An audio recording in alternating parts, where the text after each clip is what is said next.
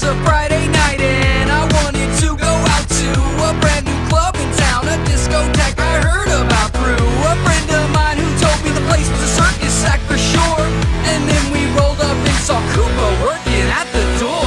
He waved us in and we randomly met the Mr. Hannibal Lecter. He was handling records in the DJ booth, asking which was the best selection to make an impression on the Wicked Witch of the West. And the witch was booty dancing with Manson and Gannon right next to Sideshow Bob, big shot from Blackbeard's cannon.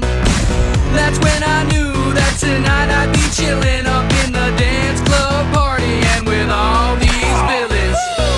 I can't keep partying round, keep partying round, keep partying, partying, partying.